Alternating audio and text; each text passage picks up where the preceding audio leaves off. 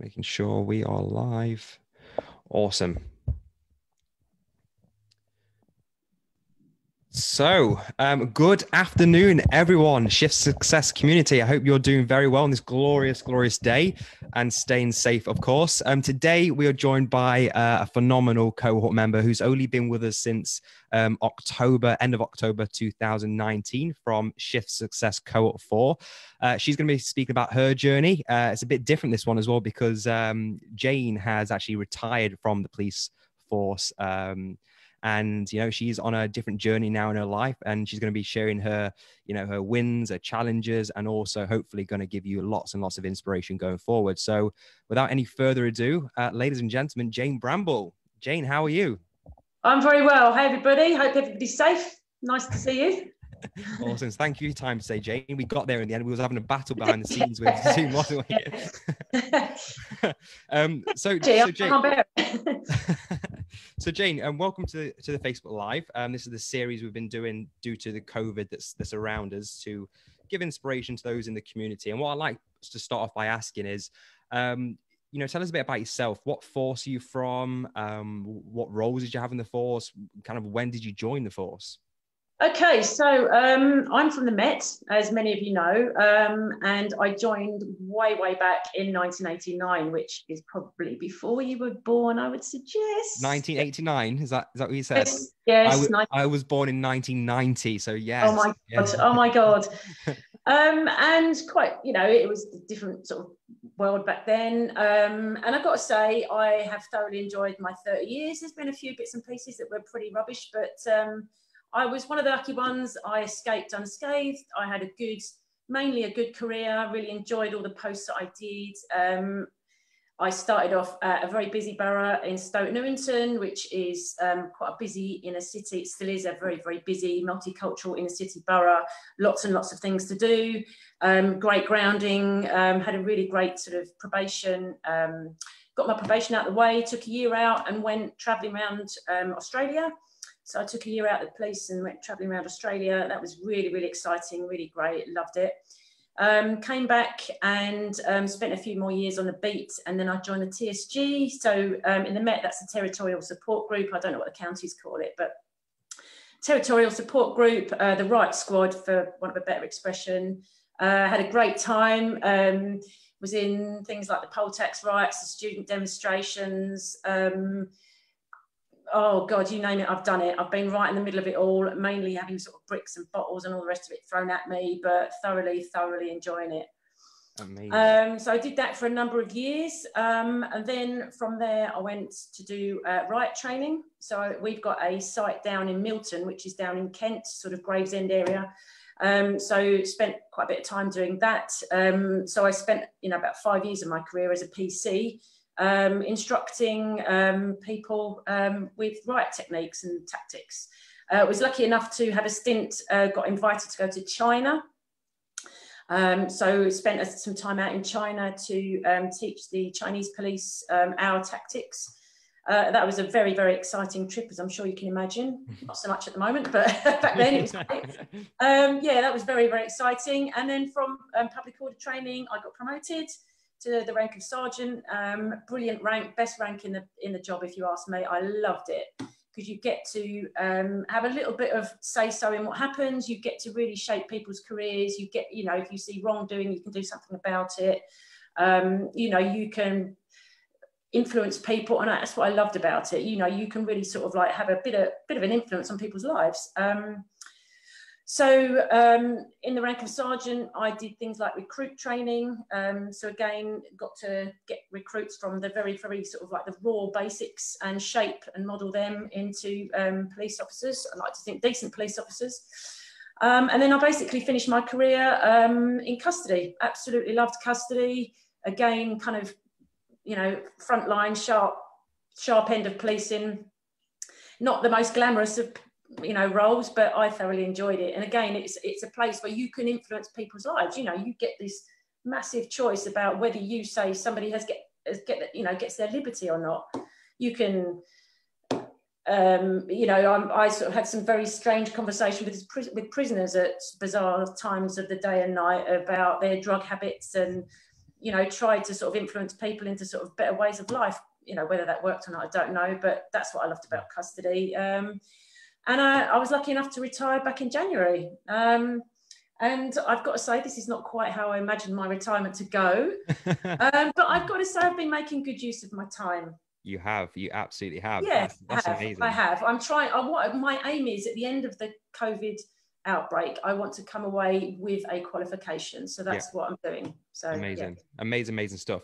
So why did you join the police in the first time? Was that just, have you got police in the family, or was it just a bit of a... It was a conversation. I'd always wanted to join the police ever since I was sort of a young kid, really. I used to commute into the city of London, and actually, bizarrely enough, I used to commute with my dad. My dad and I used to get on the train in the mornings and travel in together. And I think it was one day I was so fed up with office life because it was so boring and dull and monotonous and repetitive. I was virtually in tears one morning, and I said to my dad, I don't know how much more of this I can bear. And it was my dad. My dad said to me, well, you've always wanted to join the police. Why don't you do that? And I thought, it was a bit of a light bulb moment, and I thought, actually, he's got a point. And never really looked back, to be honest with you. So at the ripe old age of 20, which is quite a few years ago now, I joined up. And as I say, my career, more or less, was pretty happy. There's a few years that I won't go into now that I can think of that weren't particularly great. But on the whole, actually, over the 30-year period, it was pretty good. Yeah. Fantastic. Awesome stuff. So we've got Vicky Sharp watching. We've got Samantha Poole. We've got Reese watching as well. They're saying hello. And guys, if drop us some likes, some love hearts, and also if you are watching back on replay, type in replay. Great, Jane. So why, you knew you was coming up to retirement, and why did you start thinking about business? Because you joined Shift Success before you retired, but why business? Why didn't you think, I'm just going to get another job or go back to the police? Oh God, no. I always said that I wouldn't go back to the police, just because that's part of my life is over, and the retirement thing is my future. I don't know. I guess throughout my career, I've had a number of friends and colleagues have sort of said to me, can you help me with weight management? Can you help me with fitness tests? In fact, one mate of mine, you always knew when the fitness test was coming round because she always used to get back in touch with me. And I thought to myself, actually, I'm 51 now, but I thought, actually, I'm quite young in the grand scheme of things. I'm not ready to get out of my rocking chair and knitting just yet. And I wanted something to get my teeth into. And one of the superstars from cohort 1, and actually a personal friend of mine, we were having a conversation, I think it was rather an alcohol-fueled conversation about a year or so, around about sort of June-ish last year. And obviously she was telling me all about her journey. I'd obviously heard her mention you before and the whole Shift Success thing. And she said, well, why don't you just kind of go give it a go? And I thought, well, I've got nothing to lose. I'll go to the quick start day, got nothing to lose, see what they've got to offer. Because I thought rather than just getting another job, I wanted something that was going to be my own little baby. And I thought, over all these years, people have sort of kept sort of saying to me about this, can you give me some help with weight management? Can you give me help with like fitness, etc.? And I've always been absolutely, anybody who knows me will know that I am absolutely crazy on my fitness. It's an obsession. I would go that far. It's an obsession. If you speak to my other half, she'd probably tell you, yeah, Jane's obsessed. And I am. And I thought, actually, it'd be nice to kind of reap a bit of reward for that, rather than kind of, I've got years of experience of all sorts of things, triathlons and marathons and all sorts of crazy obstacle races and all this kind of stuff. And I thought, actually, I think I can market that into something tangible. Yep. So as I say, after the rather sort of alcohol-fueled conversation that I had with a superstar from cohort 1, and we know who I'm talking about, that was the start of my Shift Success journey. And after the quick start day, it was like and people probably think I'm just saying this, and I'm not just saying it. I was absolutely blown away. Yourself, all the other mentors, and at the end of the day, it was a bit of a no-brainer for me. And I thought, I've got nothing to lose by signing up. I've got everything to gain, and I have not been disappointed. Oh, amazing. That's very kind words. And, I just about to touch on that. You are an athlete. You are an actual beast. And you've done marathons. You are literally one of the fittest people I have ever met. And it's phenomenal. You continue to do it. It's, you know, it's an inspiration in that in itself. So if I was to meet you, you know, recently I've said if I was to meet people in the bar, right? But for you, if I was to bump into you in the gym and I was to say, oh, you know, what do you do? How would you introduce yourself to me? I would say, hi, Alex. My name's Jane. I'm the founder of Club Body Confidence, fitness for Generation Ageless. And you'd probably be scratching your head going, what the hell, what is she talking about? Well, what we do, we're a fitness-based company. We help ladies who are normally quite intimidated by gyms. We help them feel amazing and full of life. All we do is we show them simple techniques, simple manageable solutions to build training into their daily lives so they can be part of Generation Ageless. Amazing.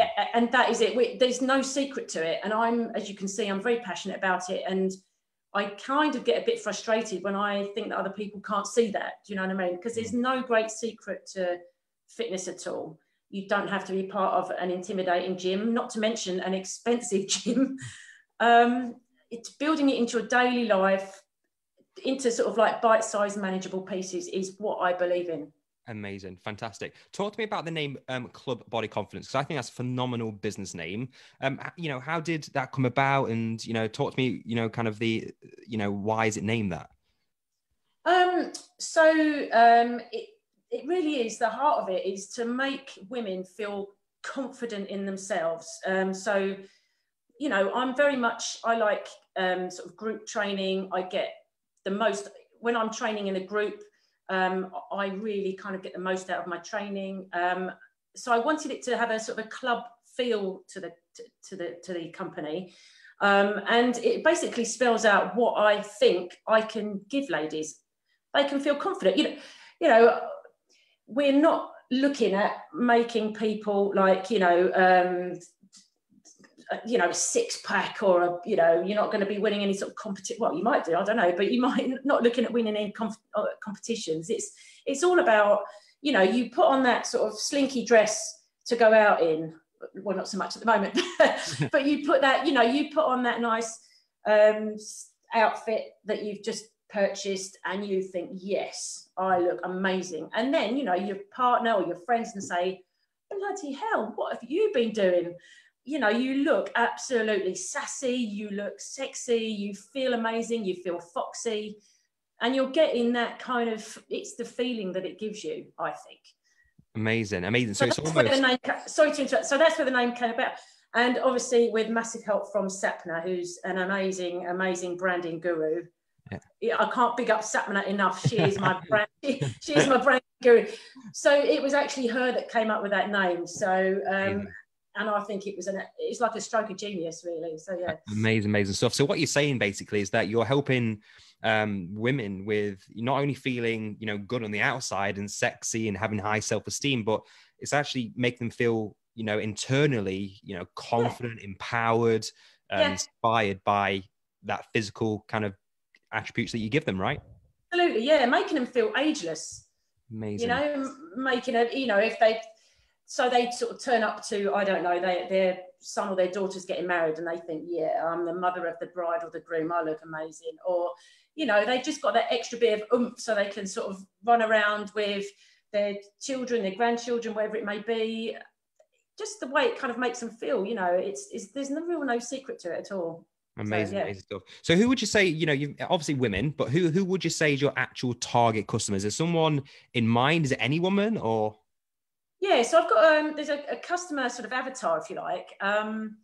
It's somebody who's sort of going through the menopause, post-menopausal, feeling a bit sluggish, just somebody who's slightly overweight, doesn't want to go to the gym because gyms can be quite intimidating, doesn't want to, they could be quite expensive as well. And it really is that sort of lady who just wants to get everything moving again and lose some weight, and not having to go down the route of things like, surgery and all this kind of stuff, or medication, all this kind of nonsense. It really is that sort of lady who's kind of menopausal, feeling sluggish, slightly overweight, doesn't know where to start, is confused by it all, because let's face it, there's so much out there, isn't there, about meal plans and, you know, training plans and all this sort of stuff. Well, they don't need to worry about anything like that. You know, they can put themselves in my hands and I will make them feel absolutely amazing. Amazing stuff. Okay, so what kind of problems do you mentioned kind of going through the menopause, maybe a lack of confidence they're feeling. What other problems would your target customer go through? Would it be things like dating perhaps? I think a lot of them, and all the research that I've done, the big problems that come up are people, like you just said, haven't got the confidence to walk into a gym. Time is a big issue. So time, people, with all these kind of time-saving devices that we've got in the world these days, actually we're finding at the moment, we've got even less time than we ever did. So time was a big factor. So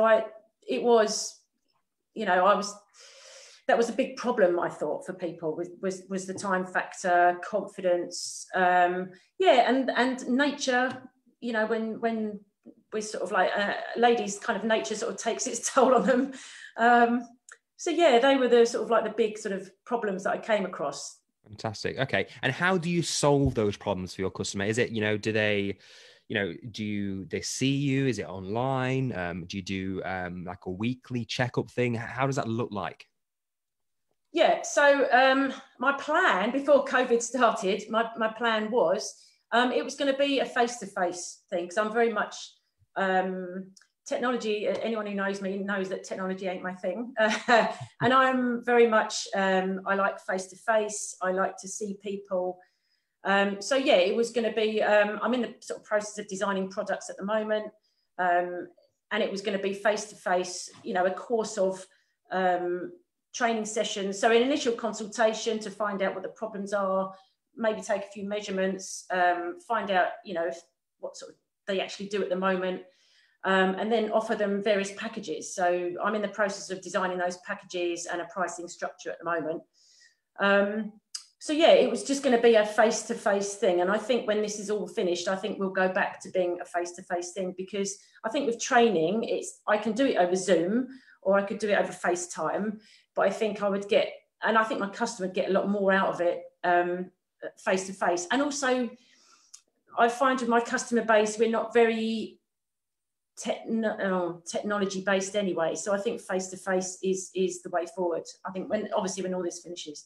Yeah, amazing stuff. And before obviously COVID, just for everyone, you have been in the force for all those years. You've retired. It's safe to say you've never had any business experience prior to none. And already you've made sales prior to COVID, and I know you're adjusting things now. But for those who are listening, who've been institutionalized by their job, who may feel undervalued, and they may feel like I'm a cop, I'll always be a cop, there's nothing else I can do out there. They may be getting rejection from other jobs out there and not getting the jobs they want, and they're thinking about going into business, but they're just got that bit of a nervy feeling. Can you just explain, how did that first sale feel for you? Oh, it's amazing, because you actually realize that people are willing to part with their hard-earned cash for your knowledge, your experience, and your services. And since we've been in lockdown, actually I've been contacted by another couple of officers that I used to work with, because they knew that when I was retiring, they knew that I was going to be going in and doing this kind of business. So they've contacted me, and they're kind of wanting to know what kind of packages there are available to them. So it's that feeling of how do you put that into words? It's just, I think in the police, it's a very negative environment, and then you come into something like Shift Success, where everybody, not just the mentors, but all the other cohort members all celebrate your wins, and actually you just think, well, actually no, I am worth something, and all this knowledge and experience is worth something. So I know before COVID started, a couple of old school friends, bizarrely enough, contacted me and said, oh, we've one had a son getting married and the other one had a daughter getting married, and they said, we want to look the best mother there. We want to look better than the mother of the groom or the mother of the bride. And I said, right, well, I can help you with that. And they said, well, we're happy to pay you. And I was like, what? Oh, okay. And it's weird to begin with, but you soon get used to it. Amazing Yeah. stuff. We've got Jamie Stenton who's tuned in now. We've got Lorna as well. She's saying hello. Hi, Um, everybody. Nice to see that you. that's awesome, and it's almost a euphoric feeling. I think everyone remembers the first. I know we can have a laugh about that, but everyone remembers their first sale as well. Yeah. Yeah. With regards to the fitness industry, what makes you different, Jane? I know you on a personal level now, and I think you've got this infectious personality, but what makes you different from any other PT out there or any other fitness advisor out there? What separates you? Okay, so I know it's a very flooded market. I know that. I think what separates me is just the fact that I'm a little bit of an older female. Nothing against any of the other PTs that are out there. I respect them all. They've all got their own kind of thing about them. Most of the time, you'll find it's a guy. And if you are a female of a certain age, do you really want to be trained by a guy when? Do you really want to be explaining certain sort of bodily functions to a bloke? Probably not. Another thing I found was if the PTs were female, they tended to be sort of young Instagram, Love Island types. And again, nothing against them. I wish I looked like that, but I don't. So yeah, I think that's what separates me is the fact, first of all, I'm female. Secondly, I'm a little bit older. And thirdly, I think with all my police background and my training police officers, I think some would say I'm probably a bit too strict. Assertive. I like the word assertive. Yeah, I think that's probably a better use of the word. Yeah. Awesome. So for example, if I was a client of yours and I was a female, and I was check-in or something, you was checking on my progress, and I'd been eating crap, for example. Oh yeah, you'd be in for. Right, okay, I was going to say, so I would get bollocking off you saying, look, come on, what's happening? But I know we're laughing about it, but at the end of the day, do you want a result or don't you? I can sort of pay you lip service and say, oh, well, never mind, and blah, blah, blah. But, you've come to me for a reason. You want to look amazing. You want to feel amazing, and we can get you there, but you're not going to get there if you are eating crap or drinking too much and all the rest of it. So amazing. Yeah. Amazing stuff. And I completely agree. So I knew you would. With regards to some challenges, I mean, we're kind of bringing on people onto the actual Facebook community group. We have a separate cohort group for those who are watching, but for this big community group, there's loads of police officers from all around the country in this group. And it's all well being saying we're having a laugh in business, we're enjoying ourselves in business, but business is hard work as well. And I know you've just started your journey, but what's kind of been a challenge for you so far? Technology, and again, anyone who knows me, technology is always a challenge for me. I'm not of the generation where I was never brought up on computers. I used to avoid them at all costs if I could. So that's been a massive challenge. And like you mentioned earlier, I think 30 years in the police, you do get institutionalized. I've got no experience about business.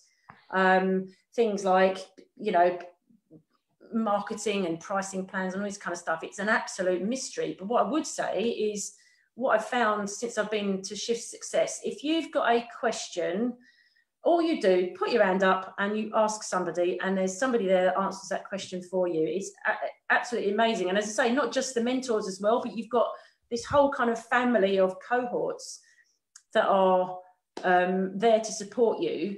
And you put a question on the cohort group, and within 15 minutes, somebody's there answering it for you. So I would say, in answer to your question, I would say technology is my biggest challenge. But there's lots, like you've just mentioned, it is a big challenge in business, isn't it? And but I would say, being part of the cohort community, those challenges are manageable. Whereas if I was sat there on my own trying to figure all this out, I probably would give up, if I'm honest with you.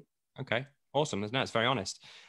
So what are some of the mindset what's some of the skill sets? You've been a cop for, many, many years. You retired. Amazing. What's some of the skill sets that you, as a police officer, all this value you have that you've actually transferred into the business world? What some would you say? Skill sets, I would say, as a supervisor, I had to manage quite a few people, quite a few personalities, etc., etc. So I think that's one of the skills that I've brought over to the business world. So I feel as if I'm doing a group training session, I'm quite good at managing a group. I'm only 5'4", but I've got a gob on me, to be honest with you. I think I'm quite assertive, and I think that's something else that because I've had to be. I think as a female in the police, and certainly some of the roles that I've done, looking back on my career, I think actually, if you don't stand up for yourself, you kind of fade into the background. And I'm not a wallflower at all. And I think that is definitely one of the skill sets that I've brought over is I'm quite good at managing groups. I'm quite assertive. And if, like you said earlier, if somebody tries to sort of like lie to me and say, oh, I've been, eating really well, except my weight's been creeping up and up, I'll know that. And I don't really like liars. So you can smell bullshit basally as well. Yeah. Got a bullshit detector. But I think that is definitely, I would say, a police officer's skill. When somebody's telling you a pack of lies. Yeah, amazing stuff. What's some of the mindset differences that you've experienced, from being a cop for so long to now being, the captain of your own destiny? What differences have you noticed in your thinking? Definitely a mindset change, I would say, I'm trying to get my head around, is the fact that everybody is just so positive. So I'm used to sort of 30 years in the police, and people do tell you porky pies. People, I don't know, can be, try and have you over. So one of the mindset differences I'm trying to get my head around is when somebody is almost like nice to you, it's like, oh, hang on a minute, I'm not used to that.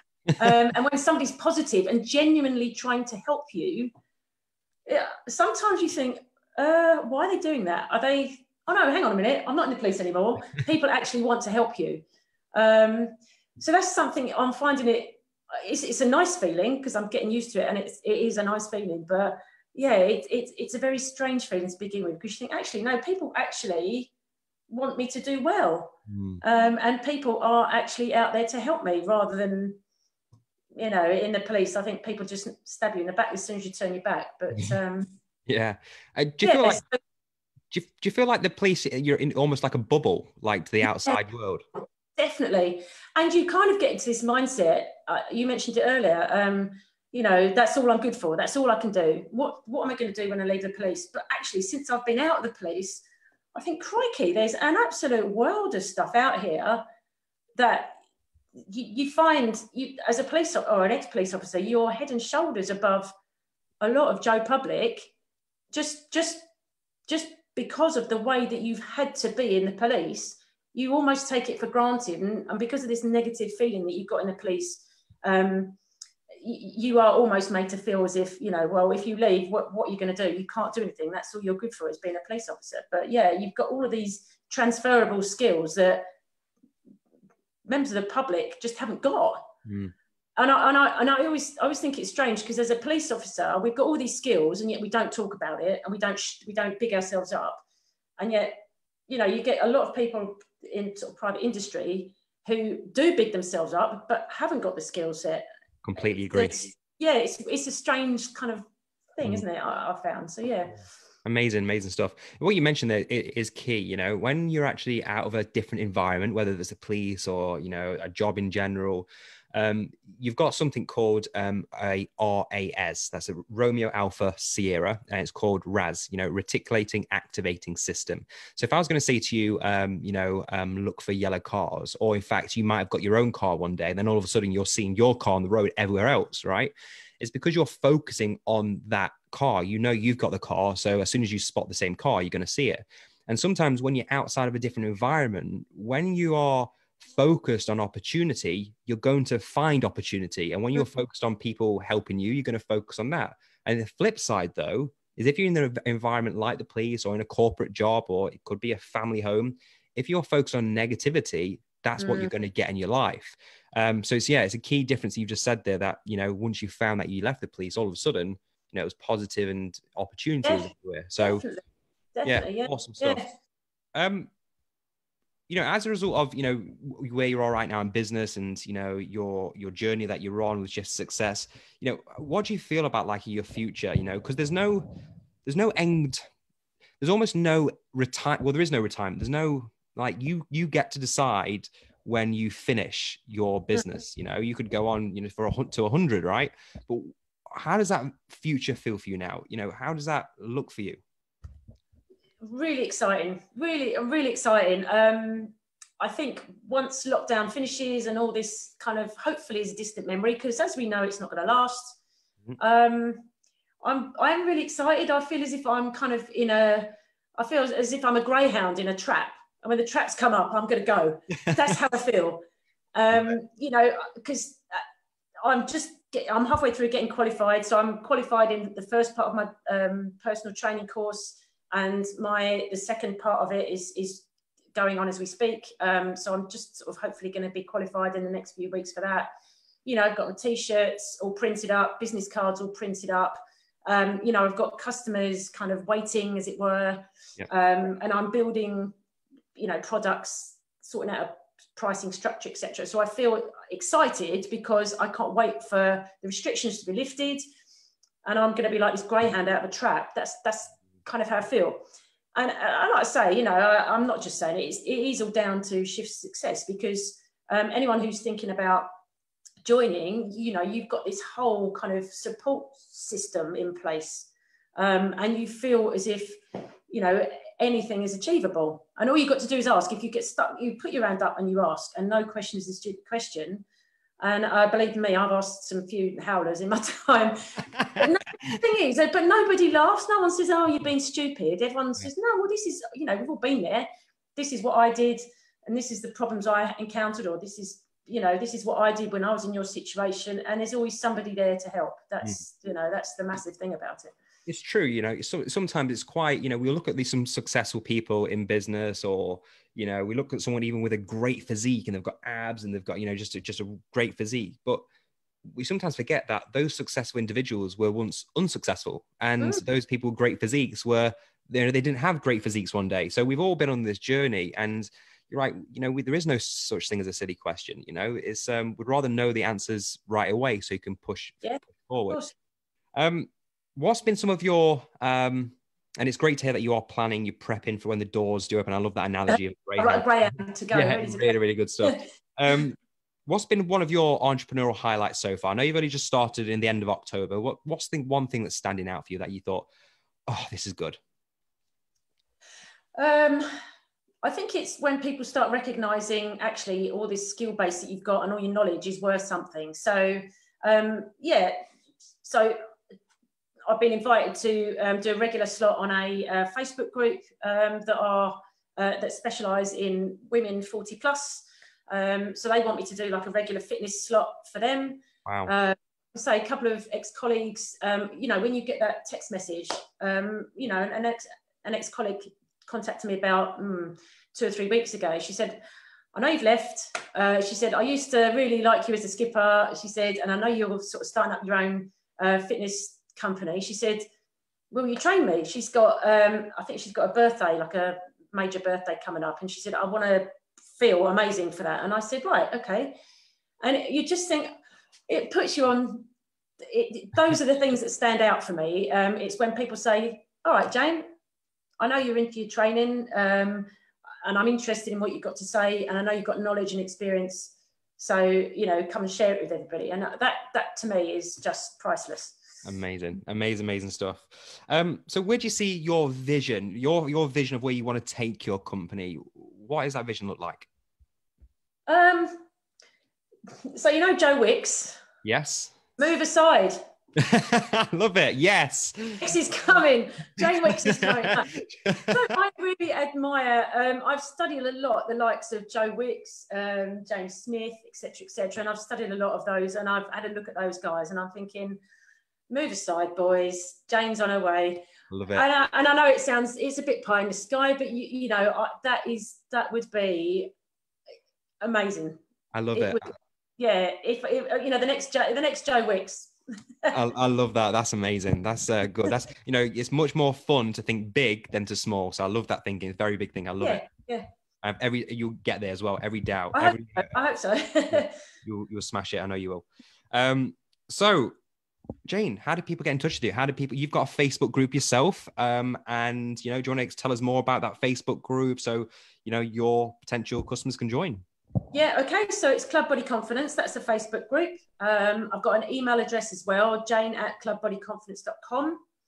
And of course, you can direct message me anytime if you want to. We're a growing little army on my Facebook page. All I do there is I share tips and advice about, dieting, or not dieting, but foods that you might want to consider eating, training plans, some killer workouts. I'm always a fan of the killer workout, as I'm sure you probably know. Yeah. So as I say, join me on the Facebook page, email me or direct message me. I will be building a website at some stage, but that's kind of a work in motion at the moment. So, yeah. Fantastic. Awesome. So, Jane, you are absolute inspiration to me, the team. Thanks for having me on, Alex. I really appreciate it. The cohorts, you've been an inspiration. To say you've only just started in October, you've grabbed this business by the balls, and you've took off with it, which is phenomenal. And I know you're going to have a very successful future down to your hard work. And if anyone's got any questions for Jane going forward, drop them in the comments below, or any questions for me, I'm more than happy to answer. And do reach out to Jane. She's got a fantastic group building, and I will look forward to seeing your journey flourish, Jane. Thanks ever so much for having me on, Alex. Stay safe, everybody. Yeah, stay safe, everyone. Take care. Thank you, Jane. Everybody. Cheers, Alex. Cheers. Bye-bye.